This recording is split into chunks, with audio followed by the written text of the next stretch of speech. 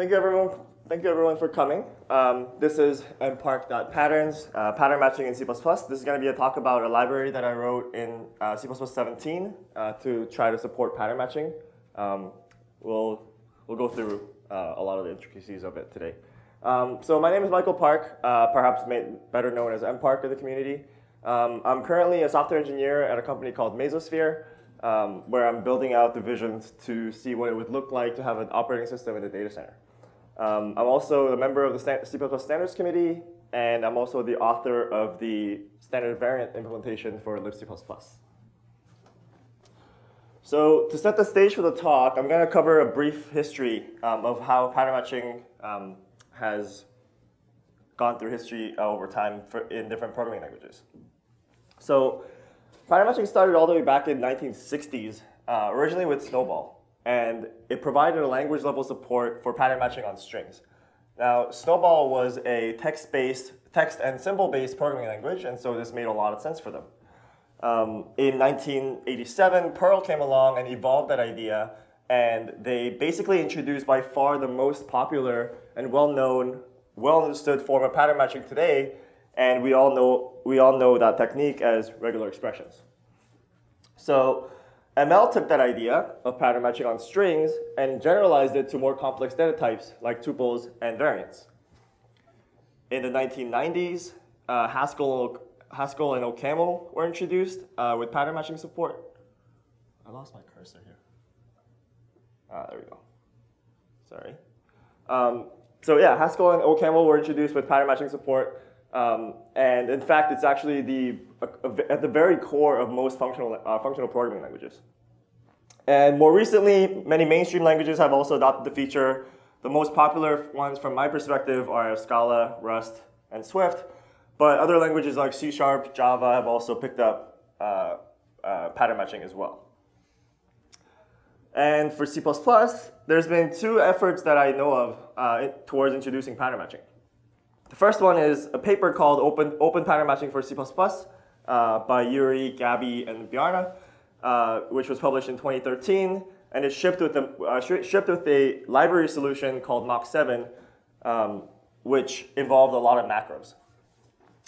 In 2015, 2 years ago at this conference, John Bandelag introduced Simple Match, which was a C++ 14 library solution with no macros.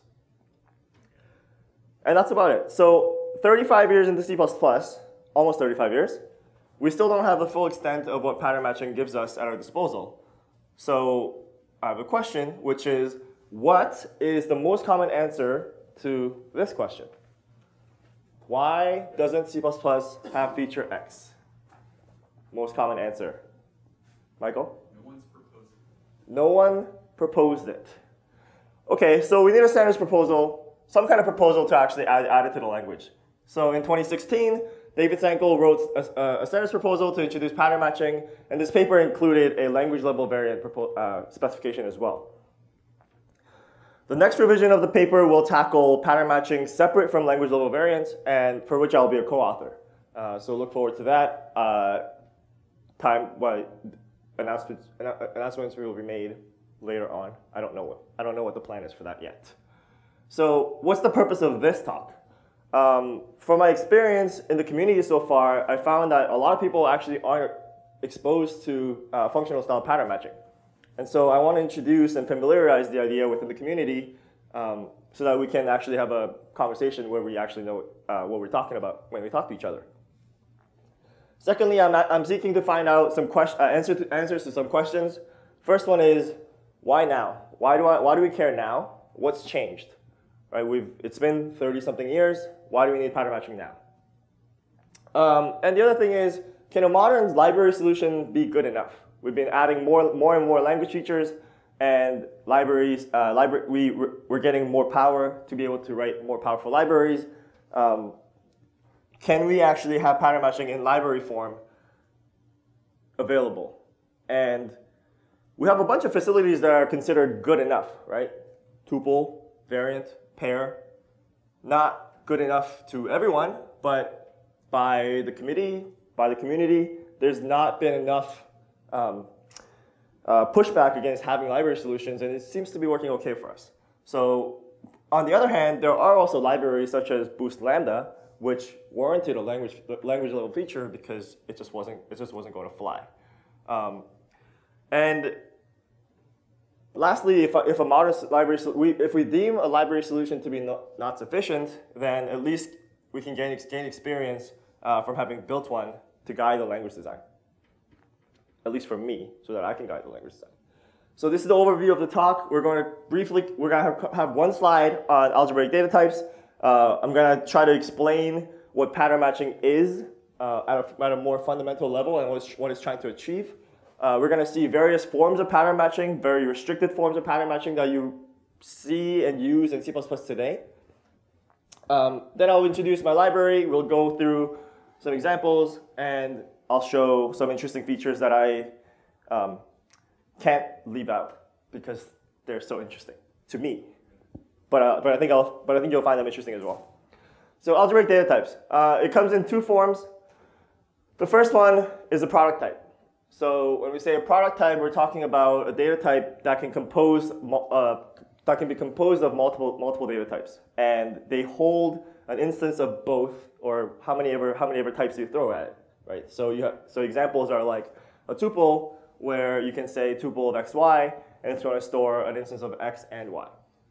And the name product comes from the fact that we're counting the number of possible states of these types. And so for a product type, the number of possible states for a tuple xy can be in is the number of states that x can be in times the number of states that y can be in. On the other axis, we have some types where we can have one of the types that we gave it. So an example of this is a variant xy. It's going to store an x or y, and it's not going to store both. Okay, and we'll start with a claim. My claim here is that pattern matching is the best tool for decomposing algebraic data types. And we'll see examples and back it up. So what is pattern matching? This is a quote from Haskell wikibooks. It says, in pattern matching, we attempt to match values against patterns, and if so desired, bind variables to successful matches. Here's a trivial example from Rust, written in Rust. We declare a point class with fields x and y.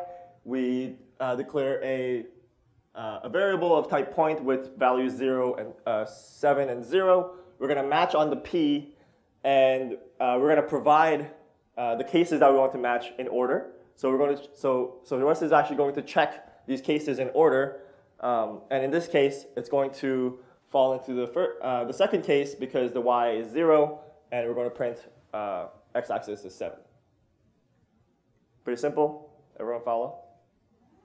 Good. I see nods. So a traditional way in which we would write this in C++ might look something like this, right? We can say we can manually go and check the individual fields and do the correct thing. So what's the difference? Well, pattern matching is a declarative approach in lieu of manually testing for a value with sequence of conditionals and extracting the desired components. Right? So the color coding here, I'm trying to emphasize that the patterns that were pink before is a sequence of conditionals now, and it's a declarative way of describing your conditionals. So we have a more elaborate example here, which is to evaluate expressions. So this is an expression tree. We have the expr, basically a variant here, which is going to store one of int, negative, add, or multiply. The box is basically a pointer because it's going to be a recursive type, and we'll have to do this in C++ as well, as we will see. So this is one way to write our eval function. We can take an instance of expr, match on the expr, and provide our cases. We can say if it's an int, bind the value inside the int to value, and then I'm going to return that. For negative, recursively call eval, and negative, negate it, add, multiply. Right? Evaluate both sides, do the right thing. Pretty simple. And you can see that on this axis, vertically, we're matching sum types, the alternatives of the sum type. And horizontally, we're decomposing a product type. Right? So we have a bunch of values, and we're going to decompose that into fields that, and give it names that we want to refer to use it in the right-hand side. And note that patterns are composable. So here we have one layer of pattern, which is the sum type pattern. And then within the sum type pattern, we're going to decompose the product type into their names. So that's two layers of nesting. So this is the analogous example in C++. I'm going to use a shared pointer here. You might have noticed that. That's just for me to cheat later on. You'll see how I cheat later. I'm not going to hide the fact that I'm cheating here. OK, so this is one way in which you might write your eval function. You check for every case that you have with the dynamic cast and rely on the implicit conversion and the fact that dynamic cast is going to return null pointer if it's not actually the thing that you asked for. And the challenge here for the programmer is that the if statement is a very flexible language construct, right? The operation that we're trying to perform is actually quite structured. And we're trying to use an overly general language feature to solve this particular problem and trying to get it and relying on the programmer to get it right. And oftentimes we don't get it right. And it's often the source of bugs. And it's also very unlikely for there to be a warning if and when there's a missing case, mainly because the hierarchy is open, but also because the cases are spread out as different predicates in an if statement. It's really hard for compilers to be able to reason across and actually tell you that you're doing something wrong when you're using something this general. And all right, you might say, oh, come on, MPark, no one's going to write this code in practice. Who would actually write this? I would use visitors or something. And all right, so here I'm just illustrating that we're testing manually with a sequence of conditionals what we want, and then this is our imperative approach. Okay, so yeah, no one would write this. This is code that I pulled out of LLVM. Din cast is faster, but it's essentially dynamic cast. If it's not storing the thing that you asked for, it's going to give you a null pointer. And this is all over LLVM. Not to say that that's bad per se. LLVM is a high-quality C++ project. But this is something that's pretty difficult to maintain, in my opinion. You might say visitor's better. Well, that's a lot of code. Compared to what we had before, we have this weird returning values idiom. Yeah, I don't want to do that. Okay, so a little insight from Swift. While I was doing research for this talk, I found this quote that I thought was insightful. And it said, this was from the document which was used during the design phase of introducing pattern matching to Swift. And it said, pattern matching was probably a foregone conclusion, but I wanted to spell out that having ADTs in the language, algebraic data types, is really what really forces our hand because the alternatives are so bad. And we just took a look at the two alternatives that that were so bad. And I think that this answers my first question, which was why now, and why do we care? What changed, right? The support for algebraic data types in C++ is pretty new. Right? We had tuple introduced in C++ 11, and variant only came in C++ 17. Before that, we had structs, which we couldn't decompose in any reasonable way, aside from actually naming the fields. And we had class hierarchies, which we didn't look at as a sum type. We kind of came from the object-oriented side of it and didn't consider them to be part of the algebraic data type family. So I think that answers my question for why we want it now. Okay, various forms of pattern matching you may have seen in the wild in C++. Let's start with simple types, and we'll talk about how product types and sum types are matched in C++ today. So matching simple types is pretty common, right? We use switches all over the place to match integrals. In this case, I just have an integer x, and I'm going to use a switch to perform some actions. And of course, someone will come along and say, why can't I match a string? And you'll be like, well, it only works for integrals. Efficiency? But if it's actually what you want, you should be able to do it, I think. So here's an alternative way to do it. This is Python-style switch, right? You can construct your own map, and then you can index into it and call whatever action you want to call. Two ways of doing it. Here's what it looks like to decompose product types. So to set it up, let's have pair x, y called p, and we'll have a tuple of pair x, y, and z. Cool. In C++17, we have still apply, which will allow you to unpack a tuple or pair or any tuple-like type, and we can decompose that into arguments into a function. Right, so we can say apply of this lambda, which takes x and y, give it a p, and it's going to expand the p into function as the arguments. On the right-hand side, I'm showing what it looks like if you had nested destructuring. It's not pretty. You have to apply the first level with t, and then you have to expand again with the second layer.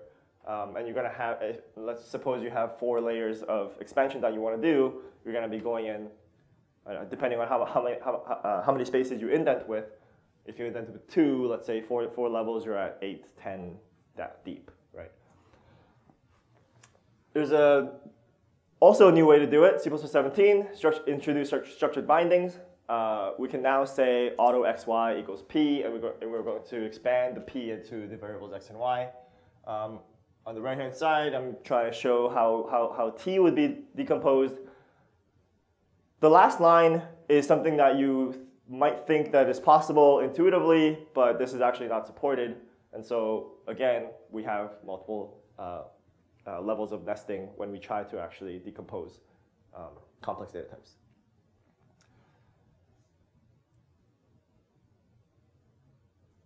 So let's change the hierarchy a little bit and use a variant so that we can visit it easily rather than having to do the whole setting up of the visitor hierarchy.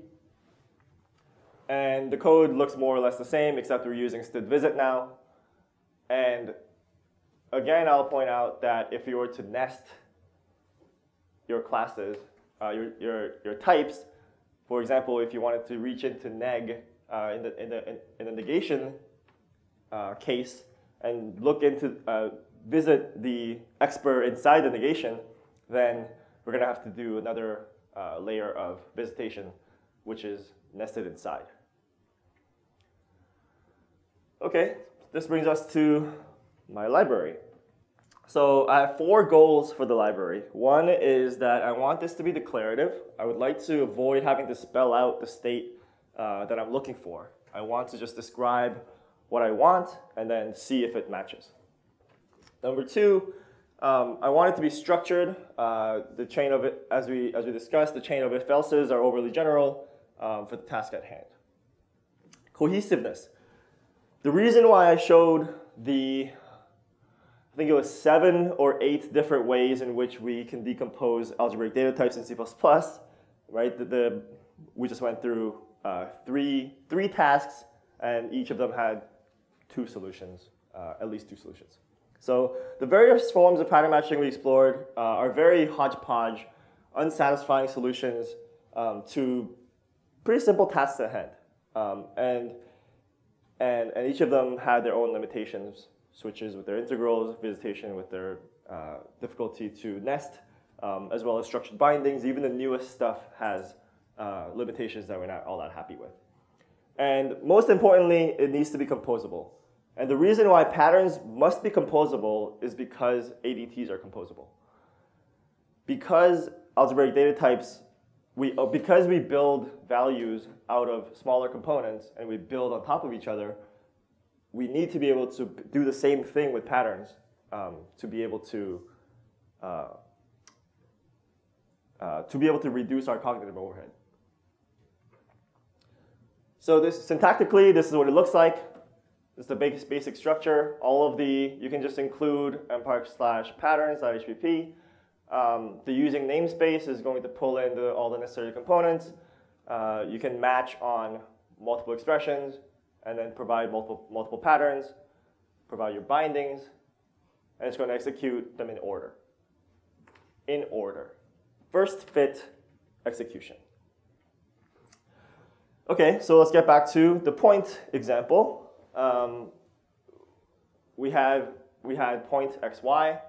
We're going to instantiate, create an instance of point with 7, 0, and we're going to say match p, and we're going to provide the ds pattern. This is the destructuring pattern. And we're going to say the first one needs to be 0 or anything. The second one's going to be anything or 0. The last one can be anything, anything. And you can see the variable bindings being introduced as the function parameters of the lambda on the right-hand side. So arg is the binding pattern, and it's going to match any value and pass that value onto the handler on the right-hand side. And if there are multiple args, it's going to pass them over in the order in which they appear in the pattern. Pretty clear? And getting back to the evaluating expressions example, we now specialize variant size here. And this is to communicate to the library that I am a variant-like concept, that I modeled a variant-like concept. So just a side note, if you're using structured bindings and you, for example, say, introduce a struct that inherits from a tuple, and you try to use structured binding on that, that will give you an error because of this exact issue. It's going to think that your type doesn't model tuple-like because you didn't specialize tuple size. So tuple size and variant size are the customization points for which you communicate to the language feature or my library that you are tuple-like or variant-like. Okay, so this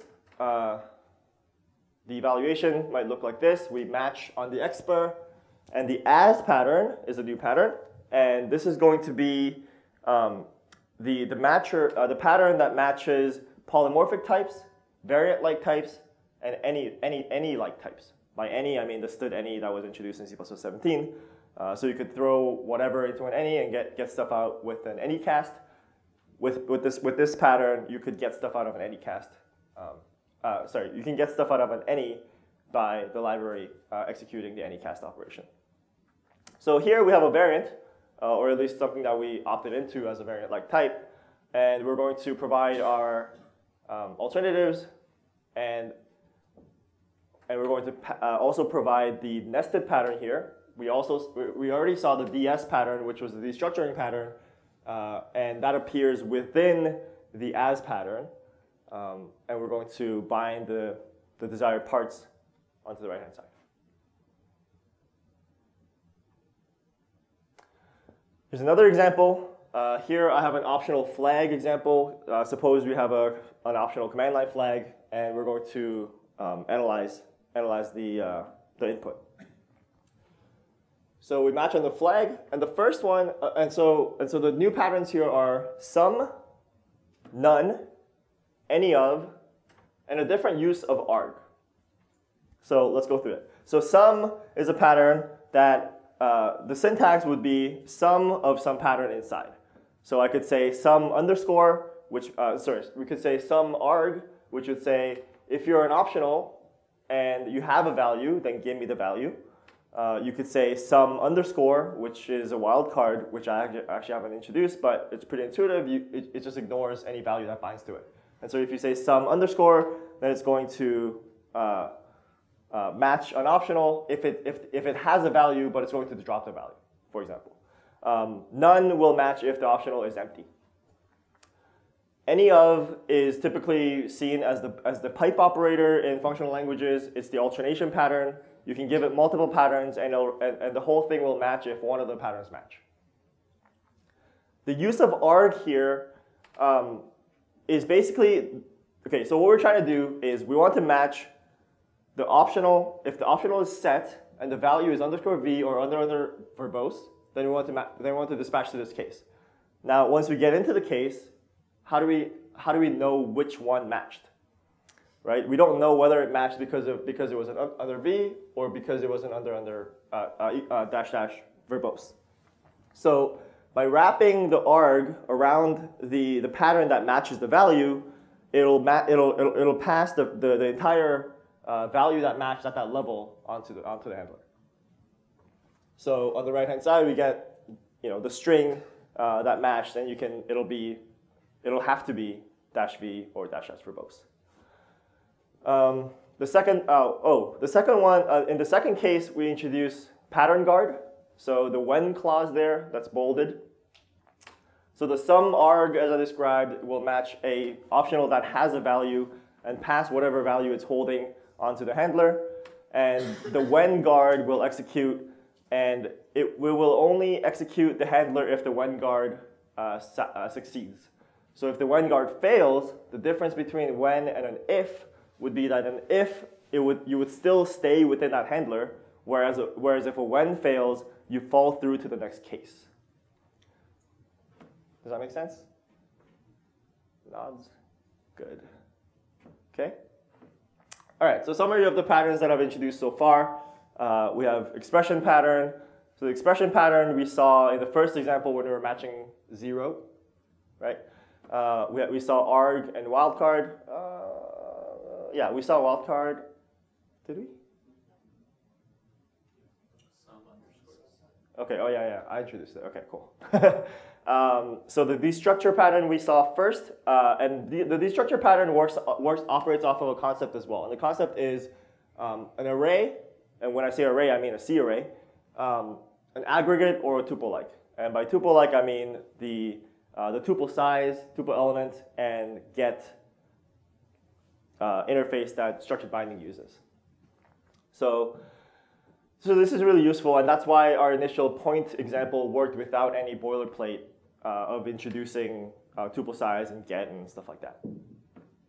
So the as pattern, as I mentioned, matches some types, polymorphic types, variant-like types, any like. Optional matches pointer-like types. So the example that I showed was with a std optional, but you could also match pointers with it, for example. And alternation, yeah, it's going to match one of the n patterns and then dispatch to the handler if any of them matches. Okay, let me take a sip of water here. This is our big example.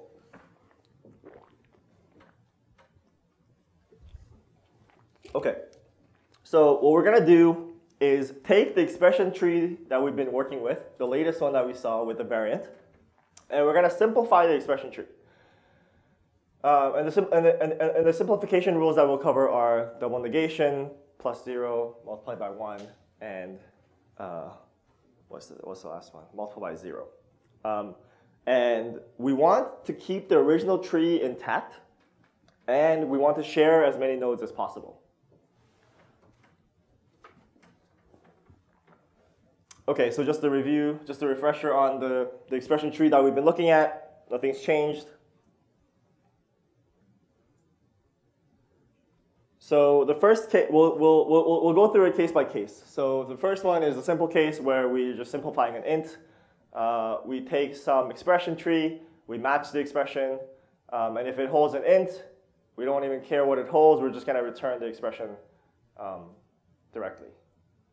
So if that's the expression, our result is going to be just another shared pointer that points to the same integer. Here's the double negation case. So just a reminder on the colors. The purple is the value that we're matching. The pink is the patterns that we're matching with. The yellow is the variables that we're introducing. And the green represents the tree. So the double negative case, so we're going to first match the outer layer with a negation node. Within that, we're going to destructure the negation node into its part, which it only has an expression. We're going to then, because it's a pointer, we're going to access the value inside the pointer, which is the expression, with the sum. we then match another negation node. Right? So if any of these fail, so for example, if the shared pointer is null, which in our case it can't be, it would actually not match this pattern at all. Right? So we're not running into some null pointer exceptions or anything like that, or no, it's like dereferencing null pointers or anything like that. And then when we get to the part that we want, we're going to dispatch bind the value that we actually want, and we're going to simplify that, and that's going to be our result. Right? We're going to recursively simplify, throwing out the two negations. We're going to simplify the expression that stands two levels deep. So this is our result. Right? We simplified the minus 17 to just 17. Go through the rest of it a little bit faster, perhaps. Here's plus 0. Now we have two cases. We're going to match 0 of anything and anything with 0. So we have the as pattern again, match the add. We're going to destructure that add, which has two components. And so the left-hand side, we're going to say if that thing actually holds a 0, right? We're going add int, and also checking that that value is 0. On the right-hand side, we don't care. And then we're going to throw out the 0 and simplify the other side. So in this case, we have expr left and right, and our result is going to be just 17. Multiplied by 1, it looks exactly the same, except we change multiplication, change it to multiplication and 1. Same case. So we'll just skip over that. The multiply by 0 case is pretty interesting. So similar pattern, right? We have a multiplication. And we're going to inspect both sides, 0 or anything or 0. And we don't care what the anything is, because we're going to return 0. But remember one of the requirements that I mentioned at the beginning of this exercise, which is that we want to share as many nodes as possible. So what that means is when we want to return 0 here, but we don't want to create another node for 0. We want to actually reuse the 0 that's already there. And so this is where I use the arg pattern that binds a bigger portion of the pattern that you wanted. So here I'm actually saying, look down and see if there's a 0, and if there is one, give me the entire shared pointer so that I can copy that, right? Because otherwise I don't have access to the actual the pointer to 0. So in this case, I'm going to actually get the result to be 0, and it's not going to be a new 0, it's going to be an existing one.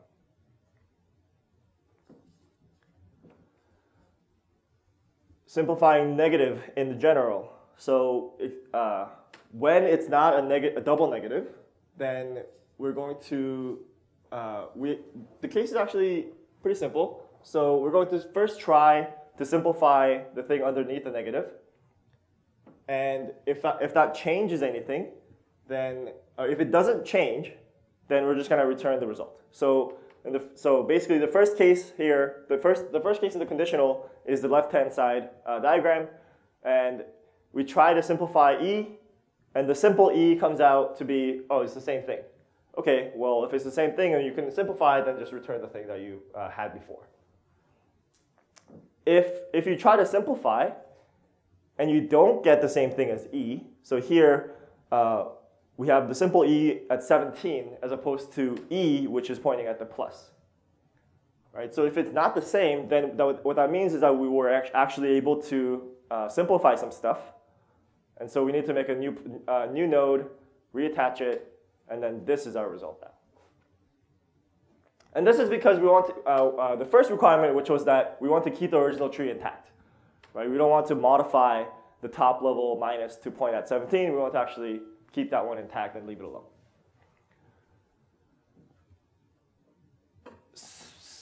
Looks more complicated, but it's exactly the same thing. We simplify left-hand side, simplify the right-hand side, and we check whether anything changed. If nothing changed, then we return the result. If something changed, in this case, for example, then we're going to create a new node, reattach, and return the result. And multiplication here is exactly the same thing. So if it didn't change, return the tree. If something changed, create a new node, reattached, return the result. And putting it all together, I've consolidated a bunch of the cases with any of, which was the alternation pattern. And so you can see that if it's negative, negative, negative v plus 0, or v multiplied by 1, all of them, we just ignore the thing and simplify the expression. If in the 0 case, it's a little different, where we bind a sub portion of the value, and we saw some of the more complex cases in the generic cases. So what I'm trying to highlight with this example is the nesting, right? Maybe that's obvious, maybe that's not, but I would like to point it out explicitly because that's really the power of pattern matching, which is to describe the full state of the value that you're looking for, and we just see if it's there. And this is basically what I just said. The real power of pattern matching is that the patterns are built the same way as values. I want to show you a few more things. These are some of the challenges that I ran into and some of the cool things I found. So one of the challenges is the identifiers, right? Introducing identifiers. There's only so many contexts and so many ways and you can introduce identifiers in C++. And in functional languages like Rust that we saw, well, Rust isn't a functional language per se, but they allow you to introduce identifiers within the pattern. Right? So when we said point xy, we're introducing new identifiers in place. And we can use that on the right-hand side. We don't have that luxury in C++. I can't just introduce identifiers within an expression. And so my current solution is to say, all right, let me just fill it in with placeholders called args here, and then actually give it the name on the lambdas on the right-hand side. But from the examples, based on the examples you saw, you can see that it's actually very verbose and difficult to read because when you look at the pattern, you just see a sequence of args, right? Arg, arg, arg, arg, arg. Like, okay, what is that, right? If the fields actually have some meaning and you were able to give them names, they would actually be a lot better. So patterns do not have any identifiers. So can I do something about this? And before we get to whether we can do anything about it, this is you saw an example of pattern guard before. Simple example of Fibonacci where if the value is less than or equal to 0, then we're just going to return 0. And the reason why this when is inside the lambda and not closer to the pattern, which is what most of you would probably expect, is for the when to be right next to the pattern, right? Because that's the whole criteria for which you need to satisfy before the handler gets called. But this when is inside the lambda because if I were to pull the when out and put it beside the pattern, then I need another way to introduce identifiers. And this way, I'm actually leveraging the fact that I already introduced an identifier with the lambda, and I want to just be able to refer to that and use it immediately. It's inside because we want to reuse the identifier. So this is another experiment that I've conducted, and I actually quite like it, but I haven't fleshed it out fully yet. But I still think it's pretty cool. So you can introduce identifiers before the entire thing. So it's a little unfortunate that you have to be, you have to list off all the identifiers you're ever going to use in all the patterns up front. But it's really in the lambdas or before the expressions. So this is the only other place that I was able to find something. Okay, and we can let me go back. And we can use the identifiers that we introduced, x and y, inside the pattern. And so, for example, if you had more meaningful names, it would be helpful inside a pattern because you no longer just see arg, arg, arg. Maybe you see first name, comma, last name. Right.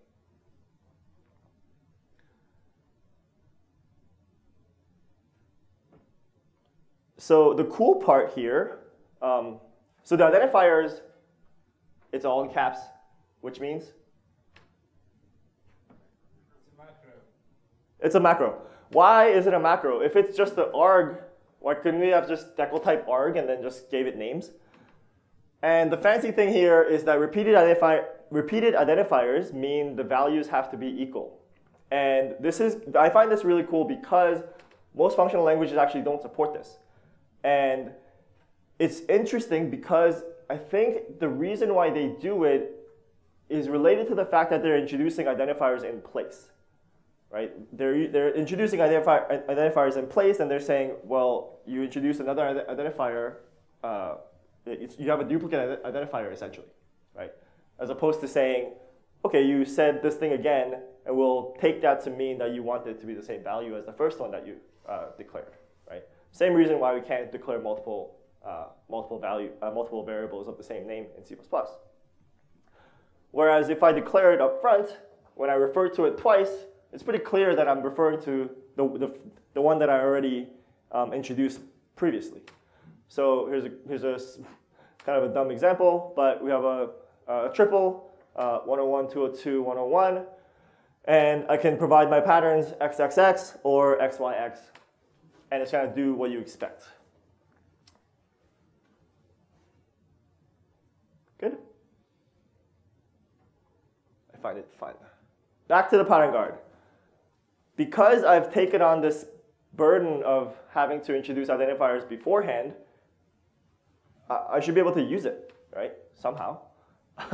So this is a way in which you can create lambdas in place, similar to how Boost Phoenix would do it, where you have some magic placeholder, you perform some operations on it, and I'm going to hijack those operators and create a lambda for you. And so this is implemented and works. I don't know about the EDSL approach. I don't know which one I hate more, basically.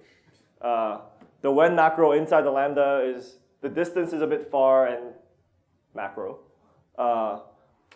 And this one's, it's kind of nice, but DSLs.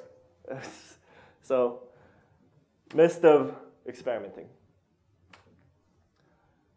This is the cool thing that I found that I wanted to show you. Variadic pattern.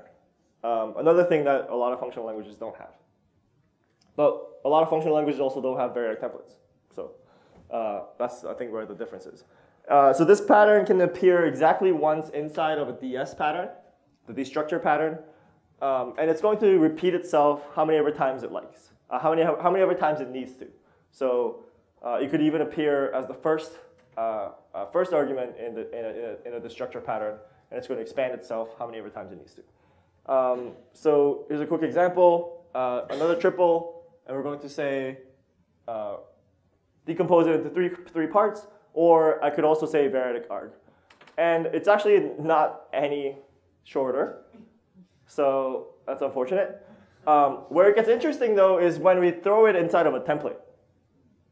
So we create a template here, we have some tuple, and with the arg, arg approach, well, we would have had to somehow get the tuple size, expand that into an index sequence, and then have the arg expand out that many times. This way, we can actually just say variadic arg, and that will actually just expand how many times it needs to, based on the tuple that comes in, that it gets instantiated with. Pretty cool. What does it look? It looks kind of familiar. This is actually C++ 17 apply. Right? We can take some function, a tuple, we match on that tuple, we're going to expand it, and our handler is just the function that we're calling. Right?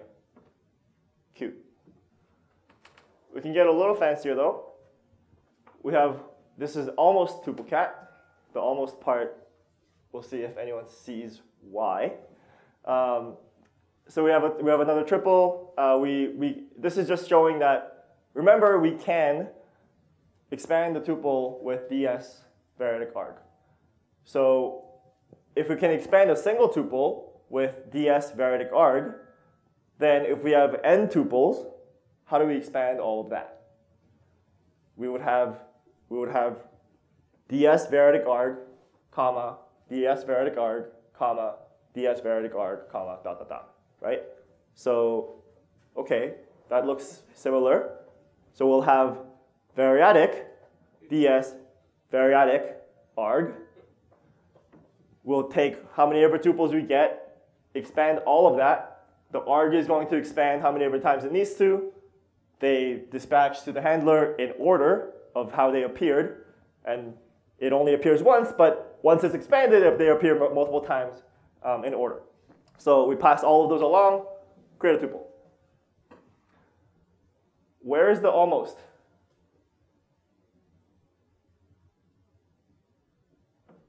It looked fine to me. But tuplecat does this weird thing where if you take tuple of x's catted by tuple of y's, it'll always give you tuple of x's and y's. Whereas here, if I have tuples that have references in it, for example, this will always create values. Right? It's going to decay all the elements and decay construct values out of those references. So it doesn't exactly do tuplecat, but hey, it's still pretty cool. People might be concerned about performance. So to be honest, I don't care about performance. And what I mean by that is for this particular project. And that's because the open pattern matching for C++ that Yuri, Gabby, and Bjarne did has a lot of research as to how we can actually get performance out of these constructs. So what I'm mainly focused on is how do we introduce identifiers and where, and how do we actually get this API to be usable? Because if you actually compare the library examples to some of the examples you'll find in functional programming, it's actually very verbose. So I'm more focused on how to get focus on getting the API clean and experimenting with what kind of patterns are out there, what kind of problems exist specifically for C++. But I did this experiment because I was curious. So I went on Godbolt, plugged this in. This is a simple implementation of fizzbuzz where I iterate through 1 to 100. I'm going to mod 3, mod 5, do the multiple values match 0, 0, fizzbuzz, 0, 0, anything, buzz, anything, oh, fizz, anything, 0, buzz, and anything, print the number. And here's how I would written it, the same program in regular C++, like basically the fastest way I know how to write it, while maintaining the same semantics as the previous program. And they both compile down to this exact sequence of assembly. They generate the exact same code. There are other examples that don't, but this one does. And I think this is more so credit to the compilers, not to me, because I actually didn't do anything to make it performant. So kudos to compiler vendors. And that's actually true for Clang and GCC. So some future work. So what I haven't shown you that you typically expect from a pattern matching mechanism is expanding lists, ranges.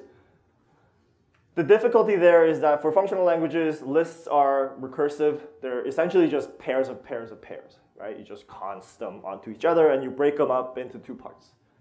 Whereas for us, they're actually ranges which have begin and end. And that's fundamentally a different way to represent lists.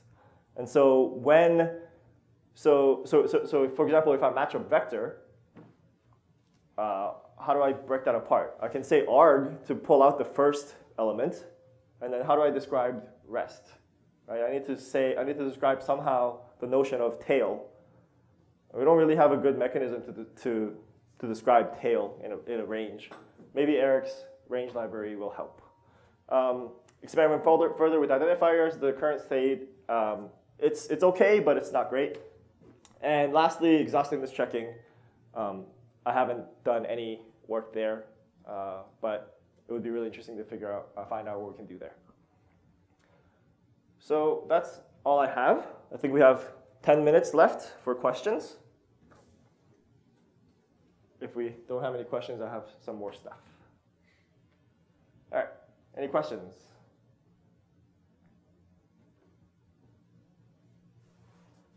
Yeah. What's the status of the TS? Well, there is no TS. So the question is, what's the status of the TS? The answer is that there is no TS. There was a proposal that was written, but I don't think was discussed at the committee meetings. We'll see what the next iteration of that paper. What about the language Which variant? proposal do you mean? Sorry? Sorry, the language variant. The language variant one? Oh, yeah, that's what I'm talking about. So yeah, so that paper, I'm not sure if it was discussed. You mean David's paper? Yeah. From last year, it was discussed in OU. Okay, and was there any news about that? There was discussion.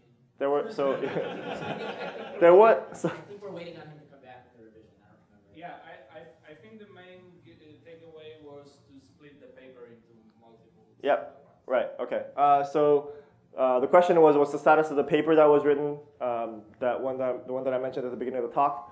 The status of it is that it was discussed in Ulu, and we're waiting for the next iteration, for which I'm a co-author. So I guess some of that's on me to deliver. Yeah, Jason. So you're talking about introducing identifiers. Yeah. But in a more general sense, you're introducing free variables, right? Because you're introducing the idea Yes. that they actually represent the same value, Right. right? Because of the automatic equivalency checking, right? So, Mm-hmm. so what's missing is type, right? It's not just X. It's the free integer X or the free string X or whatever, right? So, and you might auto that. So Mhm. I don't really care what the type is. Right. But you might not, right? Because we might specifically want to constrain that way. My pattern will match X that's an integer. Right. So I think maybe you may have actually sort of just stuck your spade directly into why this has to be a language feature. You're introducing not an identifier, but a variable. Okay, so let me try to summarize that. So Jason's comment was that when I talk about introducing identifiers, what we're really talking about is introducing free variables for which we're trying to resolve its value, and there might be type constraints that we want to put on them and stuff like that. In conclusion, he thinks that I may have hit on the reason why it needs to be a language feature.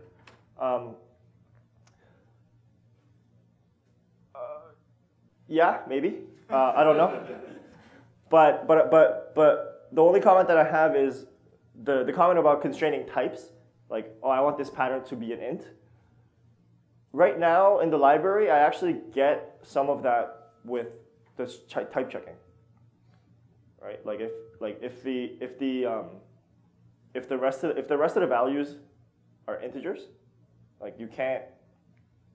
The type system won't let you put anything else there. And so for example, if I have a 3 tuple and I try to match that with a pattern ds underscore underscore, that's not gonna compile. It's not gonna just ignore it and continue. It's just not gonna compile. And so in some sense, the type system helps me with some of the exhaustiveness checking, right? In the sense that we have patterns that are never gonna match because the types don't match, and I'm not gonna execute those because, well, I'm gonna tell you and not compile because I know this is never gonna work, never gonna run. So it's kind of, yeah, it's kind of interesting. Case, right, it's very similar to the visitor for parent. If we can disambiguate on the type, yeah, then it's the same kind of thing. It's a type switch now. Yes, right, yeah. So the comment was that the visitor or the as pattern introduces types and the alternatives, and that's very similar to visitor, and it's essentially a type switch. And if we can do exhaustiveness checking on that, then we can, it'll be very useful. Any other questions? Okay, if there are no questions, I have 5 minutes if you guys want to see a peek of the implementation. Yeah. All right. So this is the structure as I described earlier. So the pattern here is going to generate or give return a value of this proxy intermediate class, which has an operator equals, which returns something that it probably shouldn't be returning. It's not pattern ref. We're returning some completely different type. So we're returning some case, and this case comes from this equals here. So considering that whole thing, we return this whole case, and the match is going to return this intermediate type, which is an operator paren, which is how we are able to actually make that second set of paren calls. And it's going to take a sequence of cases. And it's going to store the values. And once we actually call the operator paren, then we're going to try each of the cases in turn. So the try match function there is the customization point to introduce new patterns. So, did I hear something? Sorry, I'm just realizing that this is where we could do best match instead of first match. This is where we can do best match instead of first match. You have to pass over and score them first. Pass over the what first, sorry? You have to pass over the cases and score them first and then do best match. Right, yeah. So, yes, and this is where I would do exhaustiveness checking as well. So the reason why I'm not so why I'm optimistic about exhaustiveness checking and stuff like that is because I know I have all the information in place, right? It's not like, oh, I don't know if I'm actually going to have enough information to be able to do it. Like, I know I have it. I just need to read papers to figure out how to do exhaustiveness checking, and then we'll figure it out. Best match, I think, is something that I don't really want to do. If you look at, so we have a lot of pattern matching mechanisms in C++, namely like overload resolution, for example, is a best match, best fit pattern matching. And overload resolution rules are so complicated because we're trying to figure out which one is best as opposed to just saying, oh yeah, this one's fine, right? This one's matches. And so we have all these rules around integral conversion sequences, and I think the complexity that it adds, I mean, it's nice, but I'm not sure if it's worth it. Okay, let's move on. Okay, hold on. So first of all, this would have been two functions if it weren't for if const expr. And I'm using if const expr like all over the library. I think yes. So last night I counted, and I have 48 instances of if const expr in the library right now, which is my new favorite language feature. So what is this result here? This result has type match result. And it returns it inherits from optional forwarder, and the forwarder thing is there because optional doesn't let you put references in it. And when I call the function, it might actually give me references, and I actually need to forward that reference out properly. So that's why that's there. We're not going to look at forwarder. It just forwards stuff through. It's not all that interesting, but it's tricky to get right. So here's match result aware invoke. So if you call regular invoke, then you're going to have to deal with void and stuff like that, right? Because Matt hasn't finished his paper. The paper's done. The paper's done. Matt is trying to push regular void through C++. Hasn't happened yet. So for now, I have to deal with this stuff. Is void. If it's void, then create the void type and make sure you propagate the void properly. And if it's a match result, don't layer match results on top of each other, etc. And this function is what the try match function uses. So here's the implementation of try match for expert pattern, and the expert pattern is like it's just a name, right? It's gonna take any value and just compare equality comparison. So we take some value, we perform an equality comparison with the value that we're trying to match, and the third argument there is the function that you give all of the values that you want to pass to the handler to that function. So in this case, an expression pattern doesn't match anything, so it's going to just call f with nothing. Whereas the arg pattern, which actually passes the value over, is going to, if you look at the invocation for match invoke, is going to pass that value over to the handler. And if the arg has, if it's the more sophisticated form of arg where it has a nested pattern, then we're going to just delegate that to the inner pattern. Make sense? That's it. This is not for you to see. Thank you everyone for coming. It was fun.